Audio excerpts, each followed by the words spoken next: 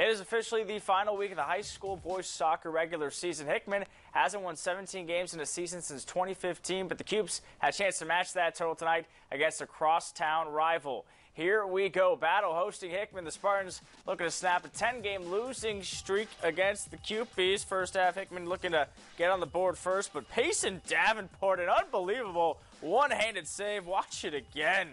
Get that out of here.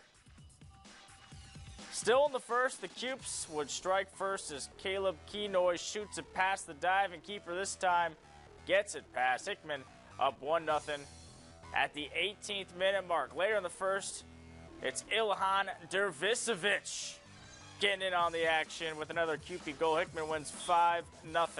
Columbia College had its final regular season home game tonight, hosting Stevens College. First half, Macy Lucas on the breakaway, but Savannah Johnson with the save. The Southern Boone alum played an awesome game for the Stars tonight, 11 saves. Just before halftime, nothing Johnson could do here, as this time Lucas puts it past her.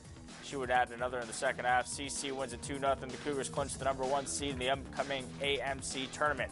Jeff City Volleyball is district champs, beating Bolivar 3-1. Hallsville sweeps Centralia to claim the district title. Back to boys soccer, Rockbridge wins over Cap City 1-0 in overtime. We'll be right back.